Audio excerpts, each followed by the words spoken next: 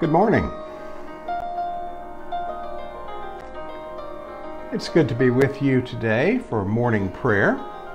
I've been listening to Alexandra Strelitzky, who is a Canadian pianist who is playing a lovely tune called Burnout Fugue, which caught my attention as we're in a pandemic, and the idea of burnout is very real, I think, for many people. And yet it's a very pleasant piece to listen to and to contemplate. Well, today is Monday, the 10th of August, and this day we celebrate St. Laurence, a deacon and martyr at Rome in the year 258, relatively early in the church's history, and we'll get to that in a few minutes, and also we'll conclude, as we've been doing, with a reading from Fred Rogers, important things to remember. Well, our opening sentence today is from Psalm 122, verse 1. I was glad when they said unto me, we will go into the house of the Lord. Let us humbly confess our sins to Almighty God. Almighty and most merciful Father, we have erred and strayed from your ways like lost sheep. We have followed too much the devices and desires of our own hearts. We have offended against your holy laws. We have left undone those things which we ought to have done, and we have done those things which we ought not to have done. And apart from your grace, there is no health in us. Stop. Spare all those who confess their faults. Restore all those who are penitent according to your promises. Declare to all people in Christ Jesus our Lord. And grant, O most merciful Father, for his sake, that we may now live a godly, righteous, and sober life to the glory of your holy name. Amen. The Almighty and merciful Lord grant you absolution and remission of all your sins, true repentance, amendment of life, and the grace and consolation of his Holy Spirit. Amen. O Lord, open our lips, and our mouth shall proclaim your praise. O God, make speed to save us. O Lord, make haste to help us. Glory be to the Father, and to the Son, and to the Holy Spirit, as it was in the beginning, is now, and ever shall be, world without end. Amen. Praise the Lord. The Lord's name be praised. The earth is the Lord's, for he made it. O come, let us adore him. O come, let us sing unto the Lord. Let us heartily rejoice in the strength of our salvation. Let us come before his presence with thanksgiving, and show ourselves glad in him with psalms. For the Lord is a great God, and a great King above all gods. In his hand are all the depths of the earth, and the heights of the hills is his also. The sea is his, for he made it, and his hands have prepared the dry land. O come, let us worship and fall down and kneel before the Lord our Maker. For he is our God, and we are the people of his pasture, and the sheep of his hand. The earth is the Lord's, for he made it. O come, let us adore him. The Psalms appointed for today are Psalms 99, 100, and 101. The Lord is King. Let the peoples tremble. He sits between the cherubim. Let the earth shake. The Lord is great in Zion, and high above all peoples. They shall give thanks unto his name, which is great and wonderful. Holy is he and mighty, a king who loves justice. You have established equity. You have executed judgment and righteousness in Jacob. O magnify the Lord, O God, our God. O magnify the Lord, our God, and fall down before his footstool, for he is holy. Moses and Aaron among his priests, and Samuel among those who call upon his name. They called upon the Lord, and he heard them. He spoke to them out of the cloudy pillar. and they kept his testimonies, the law he gave them. You heard them, O Lord our God. You forgave them, O God, yet punished their evil doings. O magnify the Lord our God, and worship him upon his holy hill. For the Lord our God is holy. Psalm 100. O be joyful in the Lord, all you lands. Serve the Lord with gladness, and come before his presence with a song. Be assured that the Lord, he is God. It is he that has made us, and not we ourselves. We are his people, and the sheep of his pasture. O go your way into his gates with thanksgiving, and into his courts with praise. Be thankful unto him, and speak good of his name. For the Lord is gracious, his mercy is everlasting, and his truth endures from generation to generation. Psalm 101. My song shall be of mercy and judgment. Unto you, O Lord, will I sing. O let me have understanding in the way of godliness. When will you come to me? I will walk in my house with integrity of heart. I will set no wicked thing before my eyes. I hate the sins of unfaithfulness. No such thing shall cleave to me. A crooked heart shall depart from me. I will not know a wicked person. Whoever secretly slanders his neighbor, him will I destroy. Whoever has a proud look and an arrogant heart, I will not suffer him. My eyes shall look with favor upon the faithful in the land, that they may dwell with me. Whoever leads a godly life, he shall be my servant. No deceitful person shall dwell in my house, and the one who tells lies shall not tarry in my sight. I shall soon destroy all the ungodly who are in the land, that I may root out all evildoers from the city of the Lord. Glory be to the Father, and to the Son, and to the Holy Spirit, as it was in the beginning, is now, and ever shall be, world without end. Amen. Our lesson today continues with St. Paul's letter to the church in Rome, Romans chapter 10. Paul writes, Brothers, my heart's desire and prayer to God for them is that they may be saved. For I bear them witness that they have a zeal for God, but not according to knowledge. For being ignorant of the righteousness of God, and seeking to establish their own, they did not submit to God's righteousness. For Christ is the end of the law for righteousness to everyone who believes.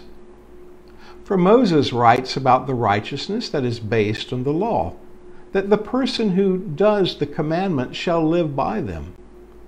But the righteousness based on faith says, Do not say in your heart, who will ascend to heaven, that is, to bring Christ down, or who will descend into the abyss, that is, to bring Christ up from the dead. But what does it say? The word is near you, in your mouth and in your heart, that is, the word of faith that we proclaim, because if you confess with your mouth that Jesus is Lord and believe in your heart that God raised him from the dead, you will be saved. For with the heart one believes and is justified, and with the mouth one confesses and is saved. For the scripture says, Everyone who believes in him will not be put to shame. For there is no distinction between Jew and Greek, for the same Lord is Lord of all, bestowing his riches on all who call on him. For everyone who calls on the name of the Lord will be saved. How then will they call on him in whom they have not believed? And how are they to believe in him whom they have never heard? And how are they to hear without someone preaching? And how are they to preach unless they are sent? As it is written, How beautiful are the feet of those who preach the good news. but they have not obeyed the gospel. For Isaiah says, Lord, who has believed that he has heard from us? So faith comes from hearing, and hearing through the word of Christ. But I ask, have they not heard? Indeed, they have, for the voice is gone out to all the earth, and their words to the ends of the world. But I ask, did Israel not understand? First, Moses says, I will make you jealous for those who are not a nation. With a foolish nation I will make you angry. Then Isaiah is bold to say, I have been found by those who did not seek me. I have shown myself to those who did not ask for me. But of Israel he says, all day long I have held up my hands to a disobedient and contrary people. The word of the Lord. Thanks be to God. Our canticle today is, surely it is God who saves me. Surely it is God who saves me. I will trust in him and not be afraid. For the Lord is my stronghold and my sure defense, and he will be my Savior. Therefore you shall draw water with rejoicing from the springs of salvation, and on that day you shall say, Give thanks unto the Lord and call upon his name. Make his deeds known among the peoples. See that they remember that his name is exalted. Sing the praises of the Lord, for he has done great things, and this is known in all the world. Cry aloud, inhabitants of Zion. Ring out your joy. For the great one in the midst of you is the Holy One of Israel. Glory be to the Father, and to the Son, and to the Holy Spirit, as it was in the beginning, is now, and ever shall be, world without end. Amen. Please join with me in prayer. Come, O Holy Spirit, come. Blow into our hearts. Blow into our minds. Blow amongst us the saving knowledge of Jesus Christ and the love and compassion that God, you, O God, share for your creation, for every man, woman, and child. Amen. I'd like to reflect with you a minute or two on St. Paul's letter here, chapter 10 of the book of Romans. There are some wonderful verses that I think we should definitely hold on to, what we call refrigerator verses, those that we put on our refrigerator or on our mirror as we get dressed in the morning to remind us of who God is and the righteousness of God, the love of God, the calling of God through Christ to us. And we're going to get to those in a second, but right now at verse 1 of chapter 10, Paul is continuing a thought, as most of these readings do, a continuation of something that's gone before. These are epistles, these are letters. And in it, he's talking about his heart's desire for the salvation of the Jews. You know, it's interesting, Paul at one point describes the Jews as his brothers, and indeed they are. He's a Jew, and he has held his credentials high. A Pharisee of Pharisees, one who is well trained in the law and versed and then called by Christ. Here in chapter 10, verse 1, he now refers to the Gentiles, to us, non-Jewish, as brothers. And you see, there's a bonding there that occurs with Paul bridges, if you will, but he doesn't actually bridge it. Christ is the bridge. But nonetheless, you see him working as he refers to his brothers, the fellow Jews, and now his brothers and sisters in the church of Christ, the Gentiles. And so he's aching, he's sharing his desire that to his brothers in Christ, that his brothers of his ancestry, of God's chosen people, would come to call on Jesus as the Messiah. And so he talks about that, and he talks about how, and he goes back and he quotes the Old Testament in an interesting way, But the quotation is basically a reminder that God, he comes to the Jews first because they're his chosen people. This is how he chooses to reveal himself to humanity. But it was never about just salvation to the Jews or to those who keep the law of God through the Decalogue, the Ten Commandments. But it's about the message of salvation to all people, Jew and Gentile. And that's what he's sort of quoting here as he goes to the Old Testament to sort of challenge and conclude in verse 13, "For everyone who calls on the name of the Lord will be saved." Look at verse 9. This is one of those quotes, one of the refrigerator quotes. "If you confess with your mouth that Jesus is Lord and believe in your heart that God raised him from the dead, you will be saved." You see, there's no restriction on that. Now, of course, there's an understanding. If we confess that Jesus is Lord, he is our master, he is our boss, he's the one we look to for guidance. If we look to him, if we confess him with our mouth that he's Lord and believe in our heart, which means, of course, that we follow him. It's not just knowledge. Satan, the evil one, has the knowledge of who Jesus is, but it's not saving knowledge because he doesn't put it into practice. And we're called to not only proclaim with our mouths, but with our hearts to confess and to believe that Jesus is not only Lord, but that God raised him from the dead. He's the anointed one, the Messiah. That's what salvation, a gift of grace, if you will. And so the law is not there, again, in which one becomes righteous. The law is there to guide and offer direction and to give instruction. And so Paul is not really pitting the law against grace. Jesus, he says, is the end result, the fulfillment of the law.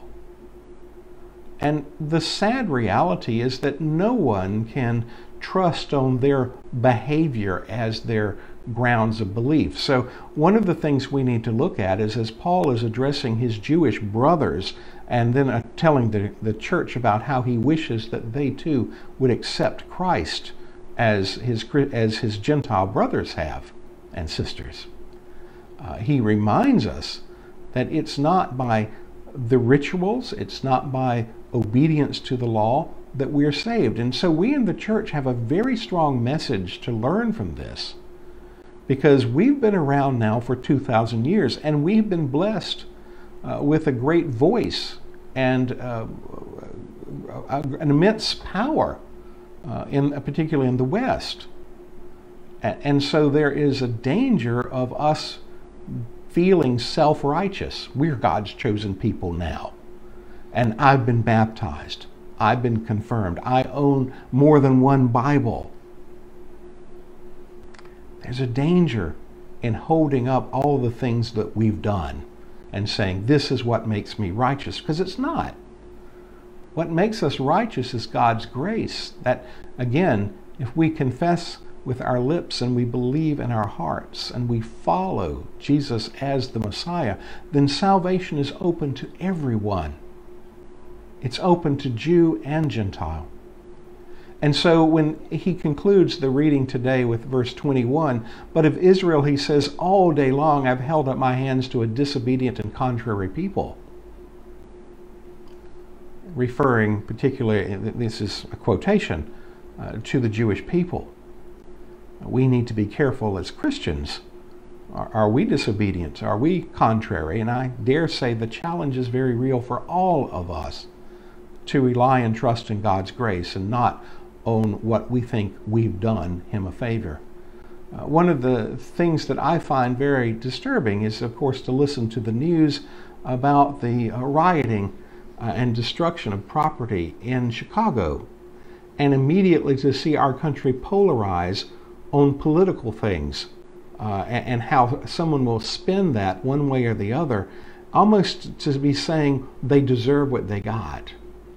And yet to watch the mayor of Chicago today praised the police department for doing their job. The police department talking about how, look, this is not a righteous indignation of a wrong. These are people seizing an opportunity to steal, to break, to create chaos. And so in some ways, it's not political. It's simply our society falling apart, shredding, it would seem, at the seams, where people who are anarchists will use anything as an excuse. And how we as Christians have a higher calling, not to just spin it politically, but to actually pray and to become involved and say, what can I do in my community that will make it a better place? What nurturing can I offer, as opposed to condemnation and self-righteousness? And that's a challenge. And we'll get to that in a moment. But for St. Paul today, what strong a message he has, and how beautiful are the feet to preach good news.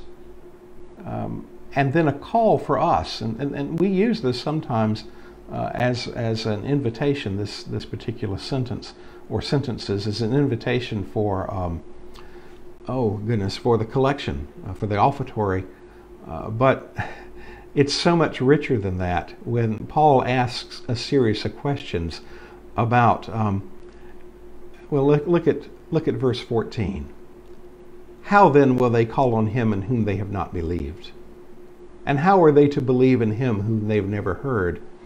And how are they to hear without someone preaching? And how are they to preach unless they are sent? You know, sometimes when we take that up as a collection offering, it sounds like we're making a collection of missionaries. And of course, in some ways we are. But we need to realize this is not a collection of funds to support just missionaries. The sending goes to everyone, to all Christians, at the conclusion of the liturgy. Go in peace to love and serve the Lord. We're the ones who are to preach the good news. Certainly there's a place for missionaries and we support missionaries, but we need to understand that each individual Christian, you and I, and there's no collar being worn here, anyone who would be so bold to say, I am a follower of Christ, I am a Christian, we are missionaries. We're the ones sent. We're the ones that get the compliment, how beautiful are the feet of those who preach the good news. We're to have beautiful feet because all of us are to be sharers of the gospel. And so that's what breaks my heart, is when we as Christians can quickly move into sort of self-righteousness and condemnation and polarize over politics and even nationalism, when the call of Christianity is so deep and rich, it's universal, it's larger than this world. And so let us seek the compassion and love of God, and let us seek to nurture this world with the good news of Christ. And sort of as a foundational statement, let's now say the Apostles' Creed together. I believe in God, the Father Almighty, creator of heaven and earth. I believe in Jesus Christ, his only Son, our Lord. He was conceived by the Holy Spirit and born of the Virgin Mary. He suffered under Pontius Pilate, was crucified, died, and was buried. He descended to the dead. On the third day he rose again. He ascended into heaven and is seated at the right hand of the Father. He will come again to judge the living and the dead. I believe in the Holy Spirit, the Holy Catholic Church, the communion of saints, the forgiveness of sins, the resurrection of the body, and the life everlasting. Amen. The Lord be with you, and with your spirit. Let us pray. Lord, have mercy upon us. Christ, have mercy upon us. Lord, have mercy upon us. And now as our Savior Christ has taught us, we are bold to pray. Our Father, who art in heaven, hallowed be thy name. Thy kingdom come, thy will be done on earth as it is in heaven. Give us this day our daily bread, and forgive us our trespasses, as we forgive those who trespass against us. And lead us not into temptation, but deliver us from evil. For thine is the kingdom, and the power, and the glory, forever and ever. Amen. O Lord, show your mercy upon us, and grant us your salvation. O Lord, guide those who govern us, and lead us in the way of justice and truth. Clothe your ministers with righteousness, and let your people sing with joy. O Lord, save your people, and bless your inheritance. Give peace in our time, O Lord, and defend us by your mighty power. Let not the needy, O Lord, be forgotten, nor the hope of the poor be taken away. Create in us clean hearts, O God, and take not your Holy Spirit from us. The collect for today comes from this past Sunday, yesterday. This is in Year A, Proper 14. Almighty God, give us the increase of faith, hope, and love, and that we may obtain what you have promised. Make us love what you command. Through Jesus Christ our Lord, who lives and reigns with you and the Holy Spirit, one God, forever and ever.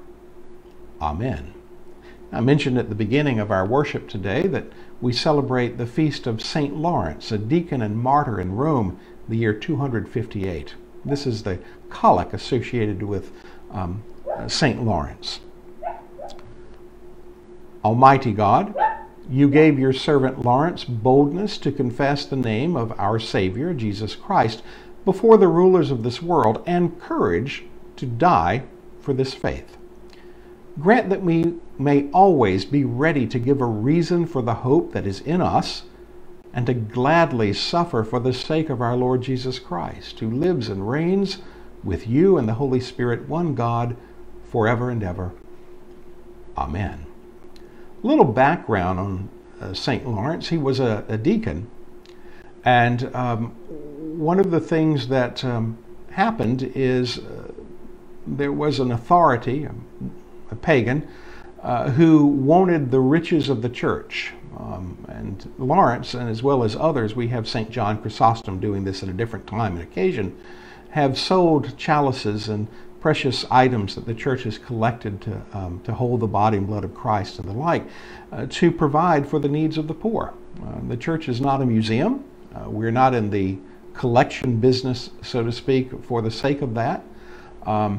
And so what happened is Laurence gave to the poor the money of the church, and he even sold some of the expensive vessels and so forth, so he'd have more money to give away to take care of the church. And so the prefect of Rome, which was a greedy man, had this idea that there was just tremendous wealth in the church, and he ordered Laurence to bring the church's treasures to him. And he gave Laurence 3 days to do so. And so what Laurence did is he went through the city of Rome, and he gathered the poor, he gathered the sick people that he cared for, and he brought them, he asked them to come with him to the prefect's place of authority, and he said this, as he pointed to the people, "This is the church's treasure," as he refers to the people. And I think we can draw a huge lesson from St. Laurence being so clear.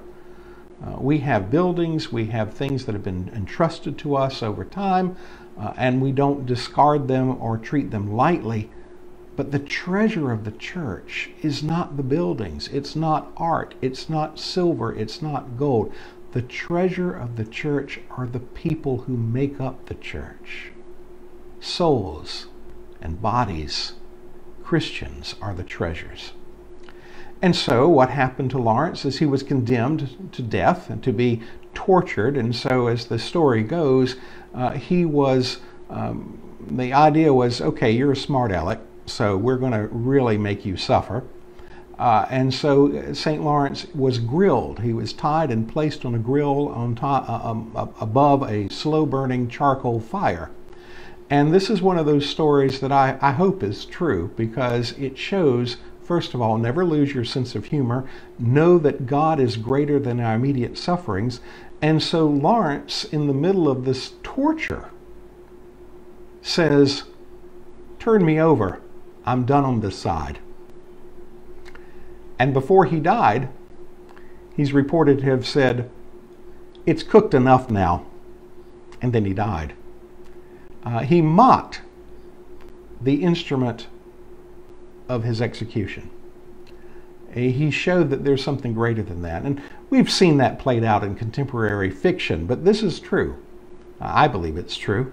That Laurence maintained a sort of sense of humor, knowing that no matter what suffering he was going through, God's grace was bigger, his reward was greater, and what can the powers of this world do to me? They can put us to death, but they can't even take St. Lawrence's humor. Well, that's a little bit background on St. Lawrence, whom we commemorate today. So it's not just that he gave his life, and certainly he did, but he actually demonstrated the treasures of the church being the people, and he even said, sort of mockingly, "I'm cooked on this side. I'm done. Turn me over." The collect for today is for the renewal of life, Monday.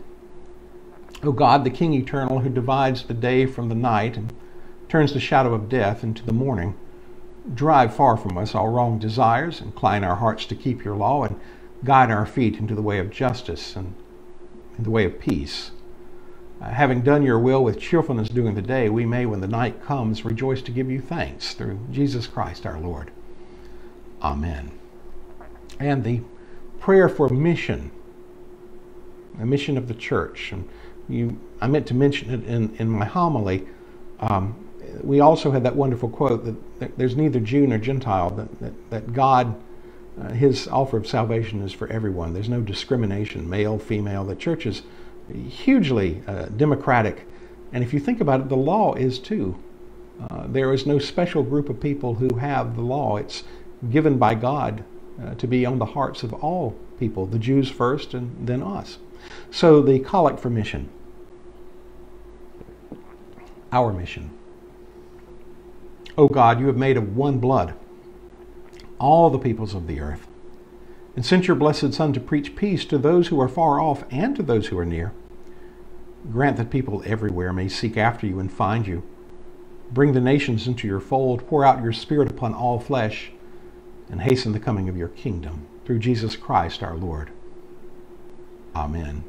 At this time, I invite your prayers, intercessions, and thanksgivings.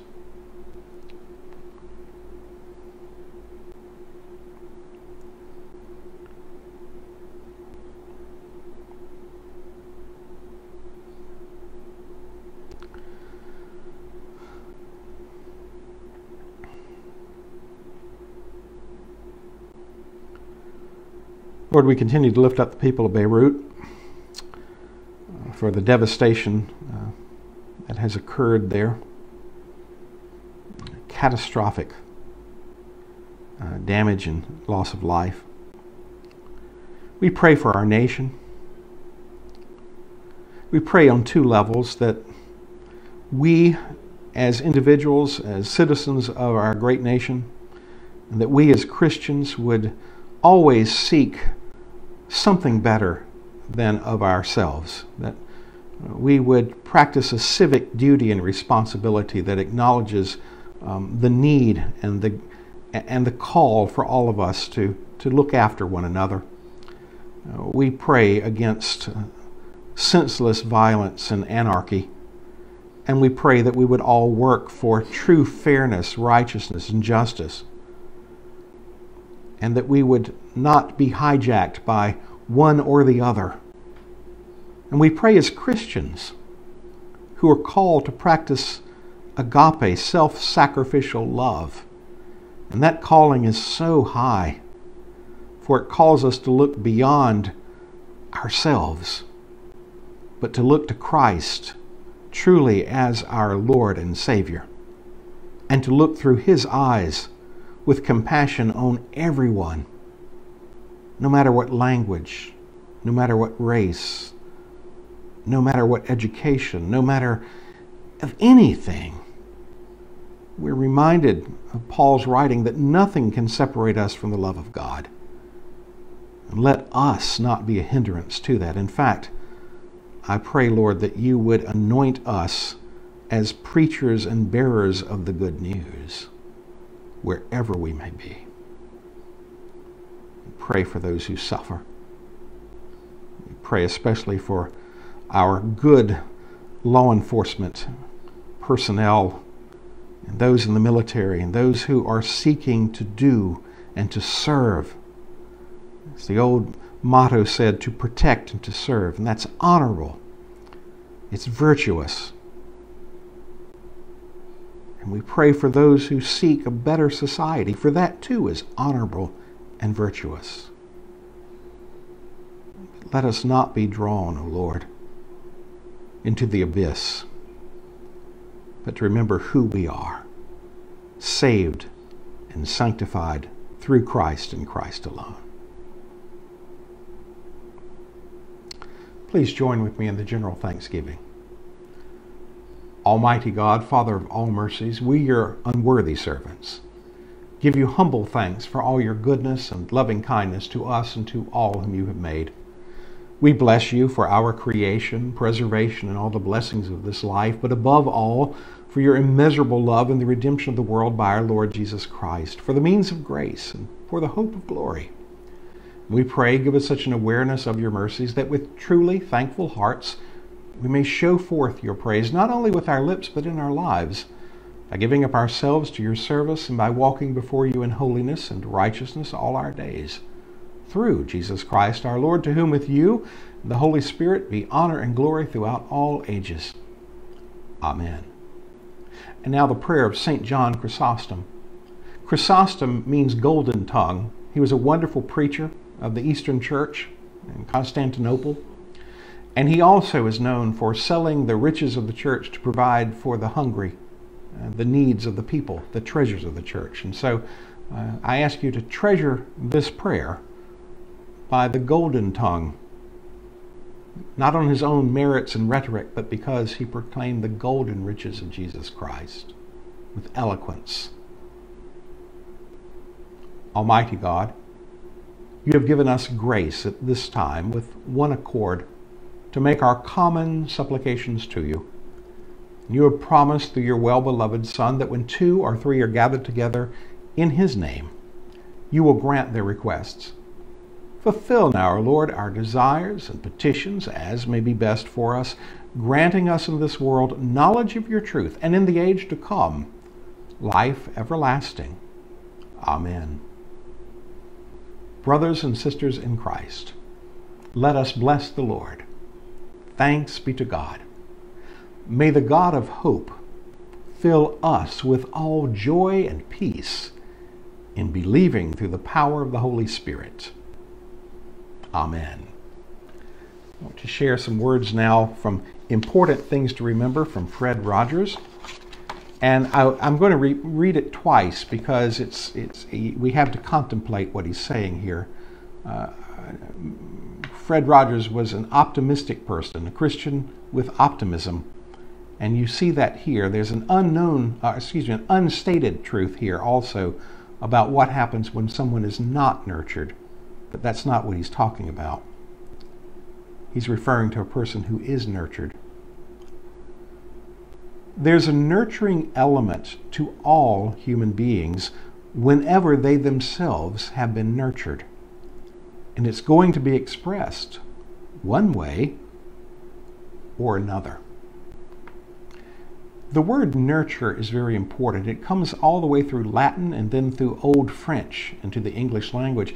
It originally meant basically to feed someone, where we get our word nutrition, if you will. To care for and encourage the growth or development of someone, to feed, to cherish, to offer nourishment, and to supply them with encouragement and development. And that's where I think we as Christians, and actually morning prayer, or any time we're together and reading the scripture, is nourishment for us. And so let me read this again, reflecting on the word nourishment. To feed on God's word, to encourage one another, to be encouraged and to be an encourager, to be a one who nurtures. There's a nurturing element to all human beings whenever they themselves are nurtured. It's going to be expressed one way or another. That's where we make a difference. If you and I will take today, for instance, as an opportunity to nurture someone, to encourage someone, that's a whole different kettle of fish than a person who's a critic, who is self-righteous, one who is judgmental, but a person who says, today I'm going to be an encourager, not focus on the glass half empty, but to focus on the potential through Christ that everyone can have. And so my challenge for you and for me is to be an encourager today and always, because we have the great message of hope and truth through Jesus Christ. I wish you all a wonderful day, and God willing, I look forward to seeing you tomorrow